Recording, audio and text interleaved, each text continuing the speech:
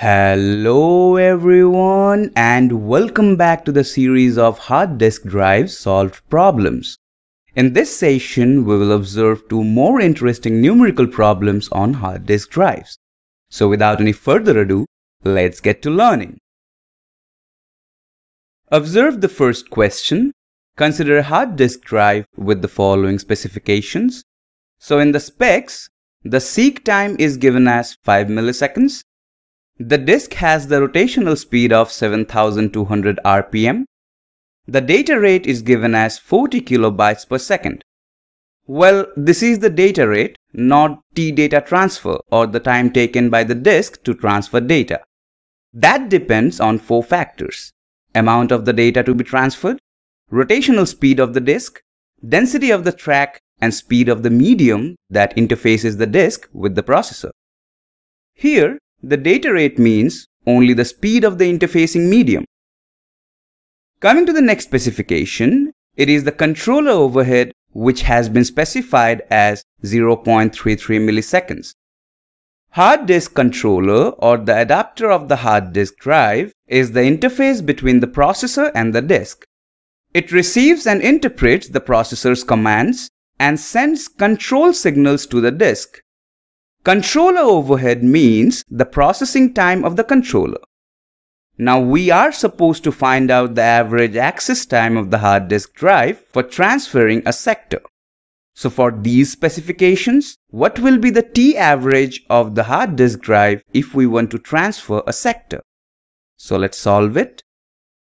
We already know the average access time is seek time Ts plus rotational delay Tr plus T data transfer. In addition to this, in this specific problem, we will have to consider the controller overhead as well in order to find out the average access time. Now Ts is already mentioned in the question and it is 5 milliseconds. Coming to Tr, we actually have to figure it out, and for that we need the rotational speed.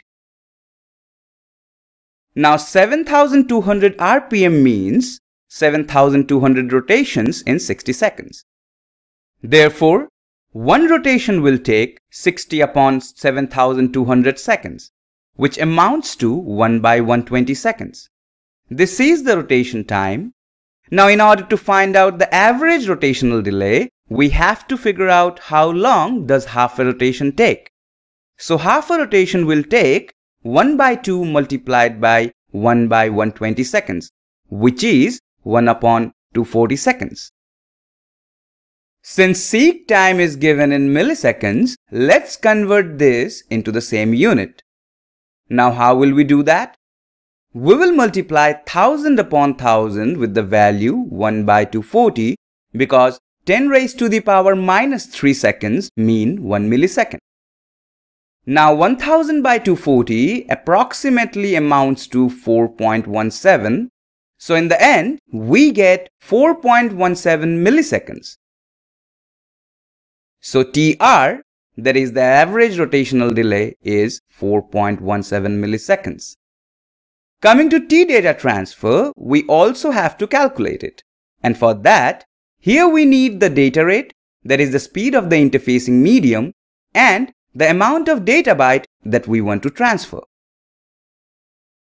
Now from the data rate, we can state 40 kilobytes of data is transferred in 1 second. So in order to transfer 1 byte of data, the medium will take 1 by 40k, that is 40 multiplied by 1024, because 1k in terms of data is 1024. So 1 by 40 into 1024 seconds. Now the question states that we will be transferring the amount of data a sector can hold. And we know that generally sectors are of 512 bytes. Therefore, following this convention, 512 bytes of data is transferred in 512 upon 40 into 1024. Now if we multiply 512 with 2, we get 1024.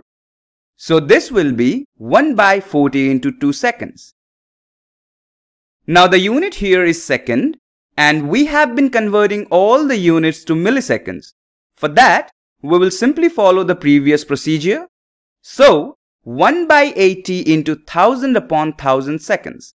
Now 1000 divided by 80 is 12.5. So in the end, we get the value as 12.5 milliseconds. So the T data transfer, or the time taken for the data transfer, is 12.5 milliseconds. And now we are left with the controller overhead. Well, it is already given in the specifications itself. So T controller overhead is 0.33 milliseconds. Now let's add this up.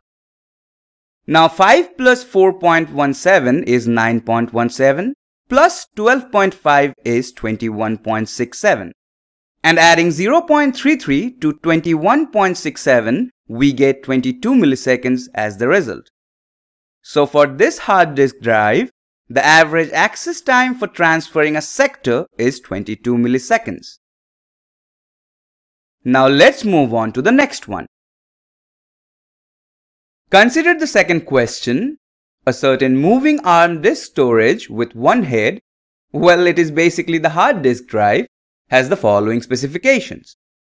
The number of tracks per surface is 200. The disk rotation speed is given as 2400 RPM. The track storage capacity is 62,500 bits.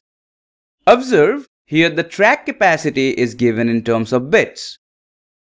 The average latency, that is the average rotational delay, is p milliseconds. And the data transfer rate is q bits per second. Write the values of p and q. So we need to find out the rotational delay, that is p, and the t data transfer, that is q. We will start with p, that is the rotational delay. Now we already know that in order to find out the rotational delay, we need the disk rotation speed. Now 2400 RPM means 2400 rotations in 60 seconds. So one rotation will take 60 by 2400 seconds, which equates to 1 upon 40 seconds. Therefore, for half a rotation, the disk will take 1 by 2 into 1 by 40 seconds, which amounts to 1 by 80 seconds. Now the unit of average latency is given in milliseconds. So let's follow the same drill. We are going to multiply 1000 upon 1000 with 1 by 80. Now 1000 by 80 results in 12.5. Therefore, half a rotation will take 12.5 milliseconds. This is the average latency. So we have found out the value of P. Let's now find out the value of Q. We just calculated that one rotation takes 1 upon 40 seconds. In the specs, the storage capacity of the tracks is given as 62,500 bits. We know that in one rotation, the read-write head of the hard disk can read an entire track. So we can state in 1 upon 40 seconds, 62,500 bits are transferred. Therefore, in 1 second, definitely more bits will be transferred. So, in 1 second, 40 into 62,500 bits are transferred. Now this results in 25 lakhs bits. So this is the data transfer rate. So we have found out the value of Q as well. So for this question, the average latency is 12.5 milliseconds and the data transfer rate is 25 lakhs bits per second. Alright people, that will be all for this session. In the next session, we will observe some more numerical problems. So I hope to see you in the next one. Thank you all for watching.